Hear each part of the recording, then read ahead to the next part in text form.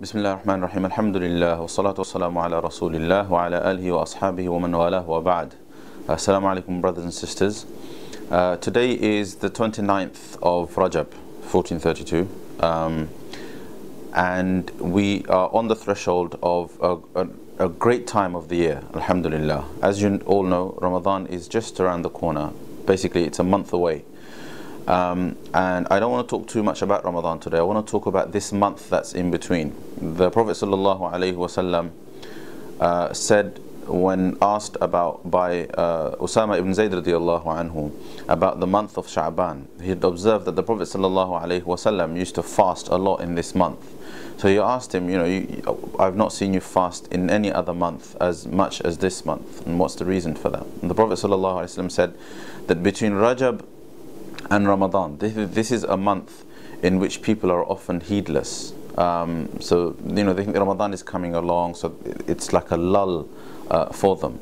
And the Prophet ﷺ said that in this month, people's actions are raised to Allah subhanahu wa ta'ala, and I would like my actions to be raised to Allah when I'm in a state of fasting.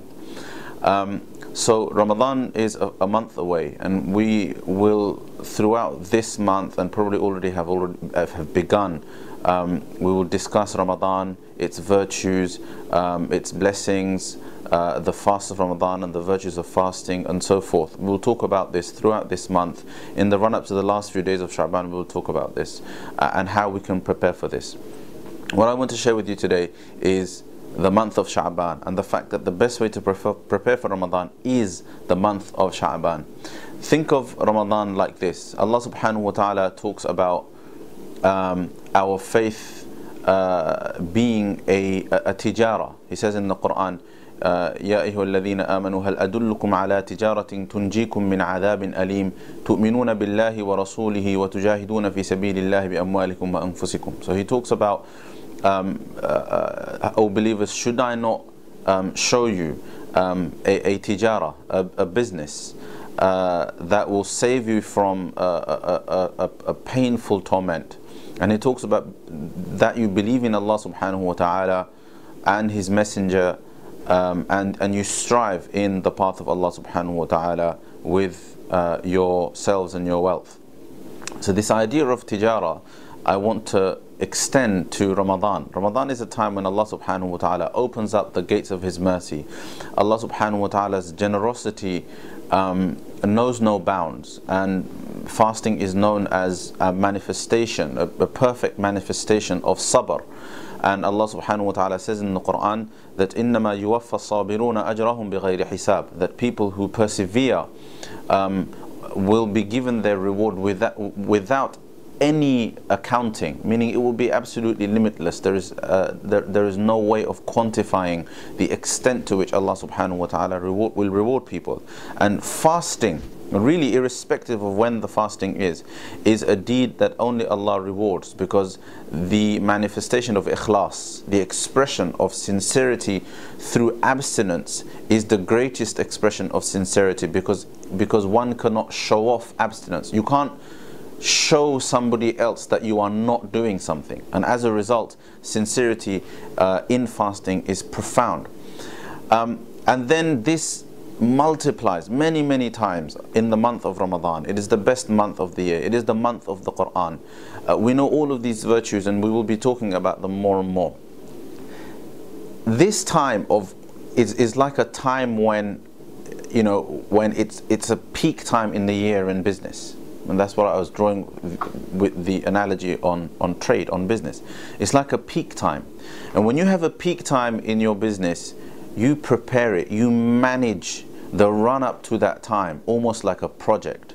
How am I going to make sure that I have all of the stock that I need, that all my systems are bug free? How am I going to make sure that all of my customers know that I am around in this time? You do not miss out on a time like that. If there's going to be a huge influx of customers around your shop, you don't sit back and treat that as a person who's a couch potato. Sit back, or whatever happens is going to happen. You come out and you do your best. Well, this is the time when this particular tijara can make or break your akhirah.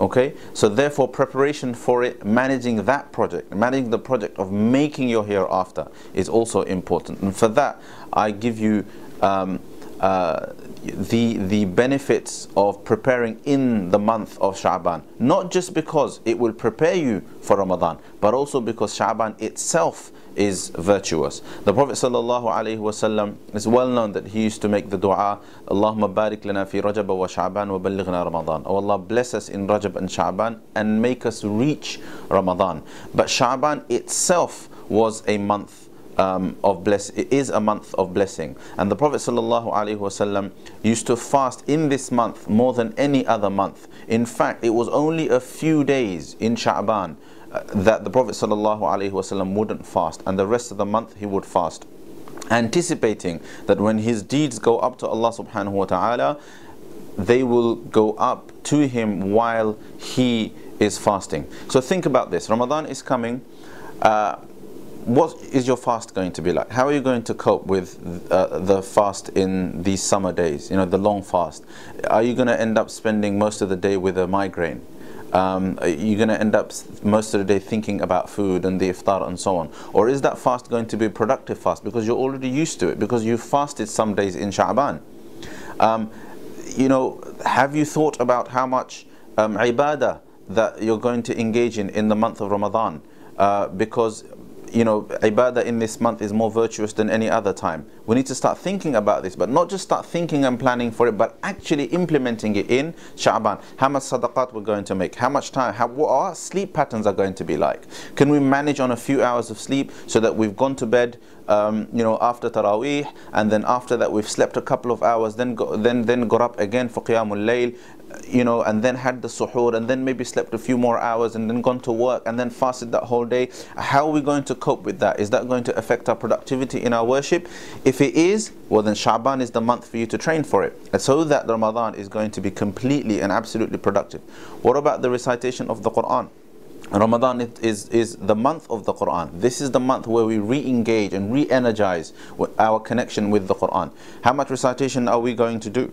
Well, let's start with the month of Sha'ban. How about one khatam of the Quran in the month of Sha'ban?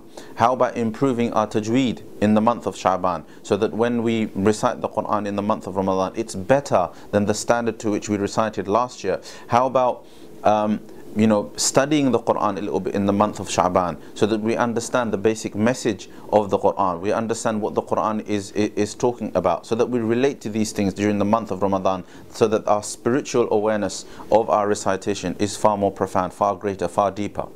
So these are the things that we have to think about from now. Sha'ban is tomorrow or the day after.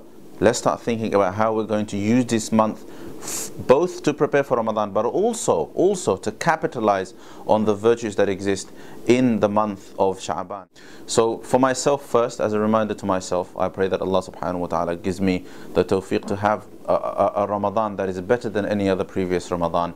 It is a Ramadan that is so full of sincerity and ibadah that is enough for my salvation, insha'Allah ta'ala, and that I can prepare for that in the month of Sha'ban, just as the sunnah of the Prophet ﷺ was, that he spent the month of Sha'ban preparing for Ramadan, almost as if it was Ramadan itself. Jazakumullahu khairan for listening. May Allah subhanahu wa ta'ala give us all the tawfiq to make the most out of this most blessed of times. Assalamu alaikum wa rahmatullah.